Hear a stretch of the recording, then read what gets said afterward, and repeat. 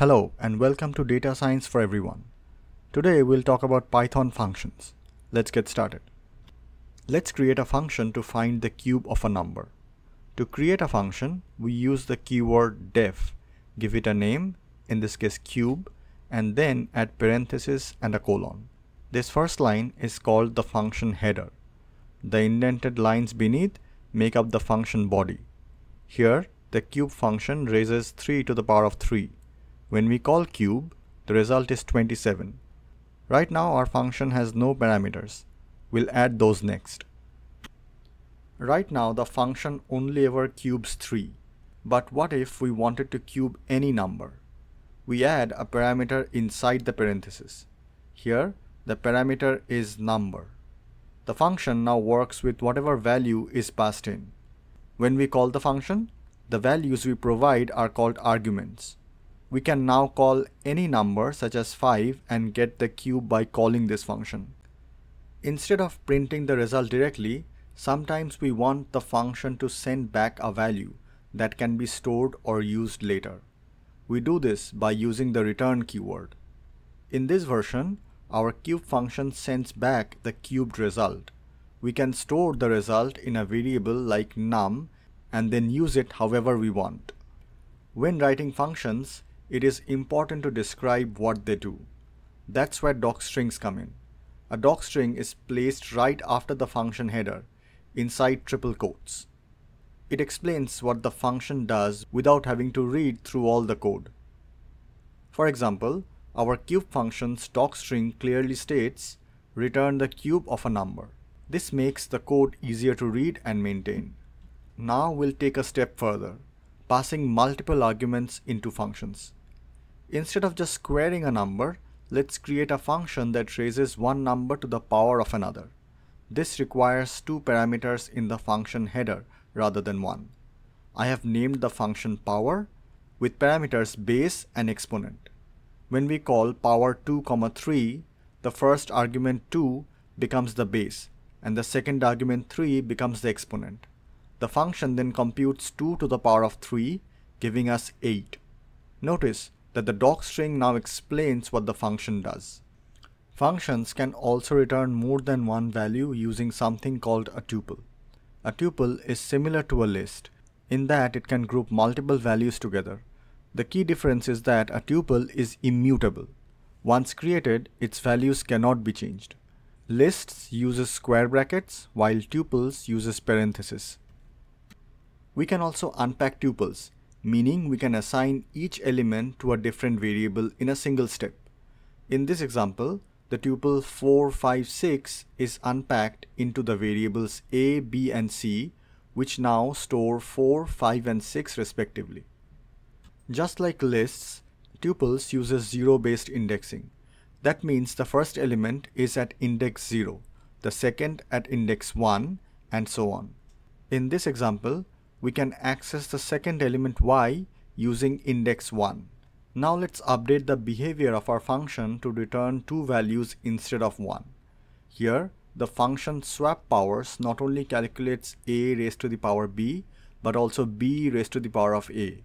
Both results are packed into a tuple and returned as shown. Let's dive into the concept of scope. Scope determines where in a program a variable or function name can be accessed. Every variable or function name has certain boundary within which it exists. There are 3 key types of scope. Global scope, which is defined outside of any function and is available across the program. Local scope, which is defined inside a function, only alive while the function is running. And built-in scope. These are names that come with Python by default, like print or len. In this example, the variable value is created inside the function. Once the function finishes running, that variable no longer exists. Trying to print value outside the function fails because it only lived in the local scope of that function. Here, num equals to 10 is defined as a global scope, so it can be accessed anywhere inside or outside the function. Inside the square function, we define a local variable called n equals to 2. this variable only exists within the function. When we call square, Python uses local n, and so the output is 100. Outside the function, n does not exist, so print n causes an error. The global variable num is still accessible and prints correctly. What happens is that Python first checks the local scope for a name, and if it is not found, it looks outward to the global scope. Here is another example. The function square uses the global variable num because it's not defined locally inside the function. Notice that if we change num later on after defining the function, the new value is used the next time we call the function. Python searches in the local scope first, then in the global scope, and finally in the built-in scope if the name is not found. If we need to modify a global variable inside a function, we must explicitly declare it with the global keyword.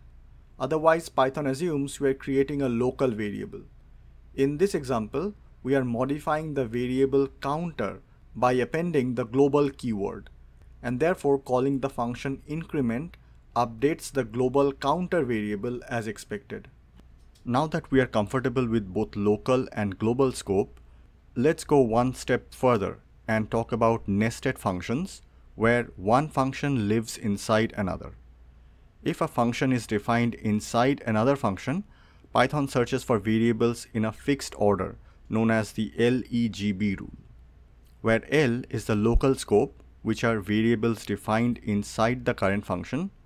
E is the enclosing scope, where the variables are from any enclosing or outer functions. G is the global scope, which are variables defined at the top level of the file or module. And B is the built-in scope, which are names that are part of Python itself. Python will look for the variable name and stop as soon as it finds a match. This rule explains why nested functions can access variables defined in their enclosing functions. Let's look at some examples. In this example, inner is defined inside outer. When inner runs, it looks for x. Python checks the local scope of inner first, and x is not found. Next, it checks the enclosing scope, which is outer, and it finds the value of x.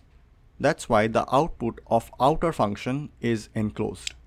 This demonstrates E in LEGB rule, which is that variables can be inherited from enclosing function if not found within the function.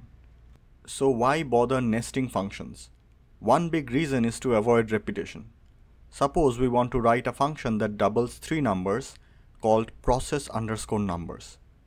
In the first version, we repeat ×2 for each argument. This works, but it's repetitive and harder to change if the logic gets more complex. By defining a helper function called process inside the process_numbers function, we only write the doubling logic once and reuse it. This makes the code cleaner, easier to read, and easier to maintain. Since process is only useful inside process_numbers, nesting it keeps the helper function hidden from the rest of the program. Let's look at another example. Let's say we want to compute the squares of numbers. On the left, we directly compute the squares inside the loop. Now, let's improve it. Instead of repeating the squaring logic, we define a helper function called square inside the outer function called transform_list. As we can see, the nested function avoids repeating code if squaring is needed multiple times. Another powerful use of nested functions is returning functions themselves. In this example, the function power_creator returns a new function each time it's called. Calling power_creator2 gives us a square function, and power_creator3 gives us a cube function. Notice how each returned function remembers the value of n that was originally passed into the power_creator function. This behavior, where an inner function remembers variables from its enclosing scope even after the outer function is finished, is called a closure. Closures are extremely useful when we want to customize behavior of a function while avoiding repetitive code. When working with nested functions, we sometimes want the inner function to modify a variable defined in the outer function. The non-local keyword solves this problem. It lets the inner function update a variable from the nearest enclosing scope, but not the global scope. Looking at these two versions side by side illustrates the difference between a simple assignment and using the non-local keyword. In the first version, assigning n equals to 8 inside inner makes a new local variable, separate from the n equals 3 in the outer. Running this function, we can see that the outer n remains unchanged because the inner n worked with its own local scope. In the second version, we declare non-local n.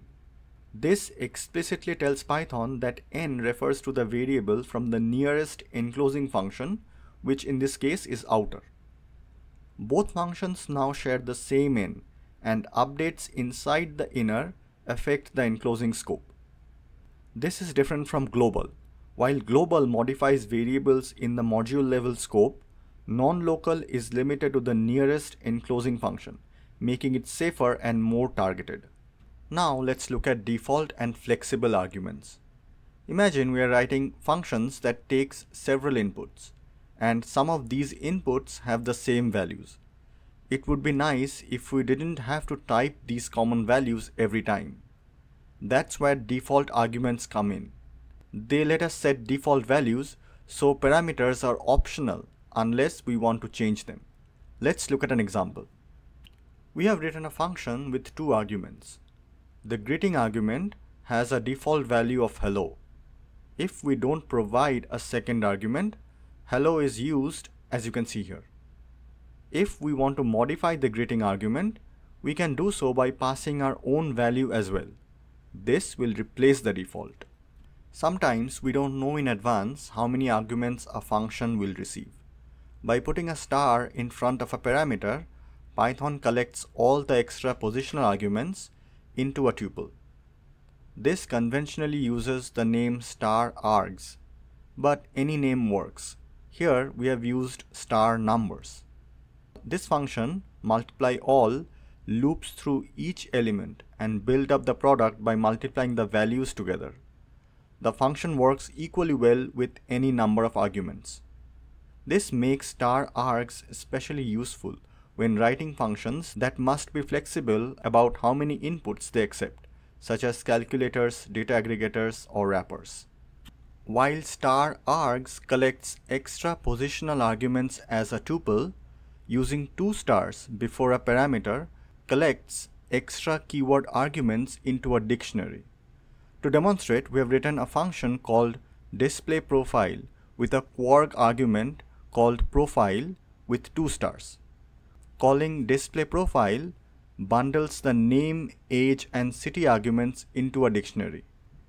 Inside the function, the keys and values of this dictionary is looping through profile.items in a flexible way.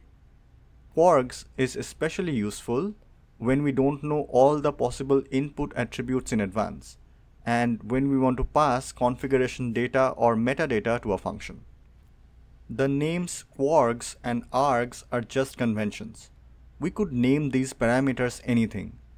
The important part is single or double star. This is a powerful feature for writing adaptable functions. Traditional functions in Python are written using the def keyword, but sometimes there's a faster way for simpler functions. These are called lambda functions. Lambda functions are a shortcut for writing simple one-line functions. They use the keyword lambda followed by parameter names, a colon, and an expression. These functions let us avoid writing a full function if all we need is something quick and concise. Let's look at this example. We have created a function where the parameters are base and exponent, and this lambda function is then assigned to raise to power, so it behaves just like any other function. Lambda functions are best for simple expressions. For more complex logic, we stick with a full def function for clarity. Lambda functions passed to the map keyword are considered anonymous, since they don't have explicit names. They are handy for applying simple transformations, like squaring each number in a list. In this example, we use map to apply a function to each element in nums. The inline lambda function squares the input, and map applies this function to every item as shown in the output. Functions can throw errors if used incorrectly. That's a natural part of programming.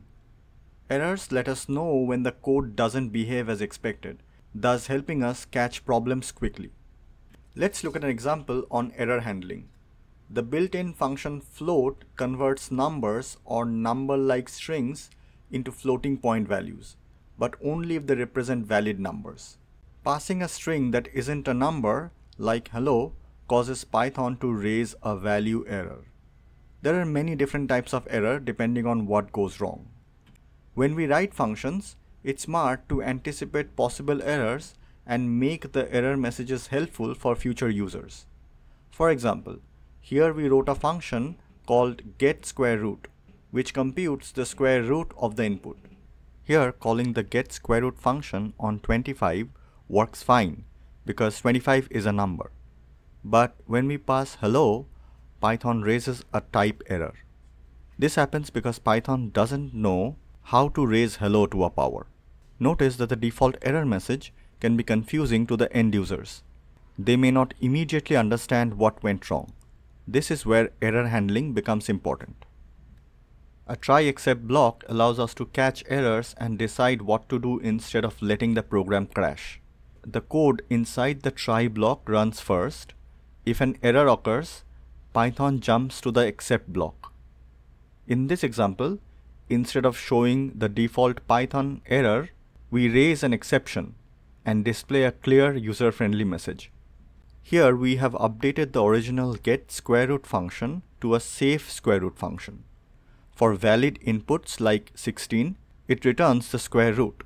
But for invalid inputs like apple, it prints a helpful message instead of throwing an error. This shows how wrapping code in try-except can make functions safer and easier for others to use. Instead of catching all errors with a broad exception keyword, as I have shown before, it's better to catch specific errors. In this version of safe square root, we have added two separate except blocks. One for type error, when the input is not a number, and one for value error, when the input is a negative number. Catching specific exceptions like this makes error handling more precise and safer. If the input is the wrong type, like a string, a type error is raised. Here the word apple raises a type error. If the input is numeric but invalid, like a negative number for a square root, a value error is raised. Here, the value of -9 raises a value error. Catching specific errors has two main advantages. It makes our code more precise. We only handle the problems we expect. It also avoids unintentional hiding of unrelated errors that should be debugged. These improve both reliability and readability of the error handling. Notice that on line 4 we explicitly raised a custom error with the keywords raise value error. This is different from waiting for Python to raise an error automatically. We are proactively checking the input and providing a clear message. Using built-in exceptions with custom messages gives us the best of both worlds. Python's reliable error types, for example type error or value error, and our own meaningful messages for end users. With that, we have come to an end of our video on writing functions in Python. If you have learned from this video, please like and subscribe to my channel. Thank you.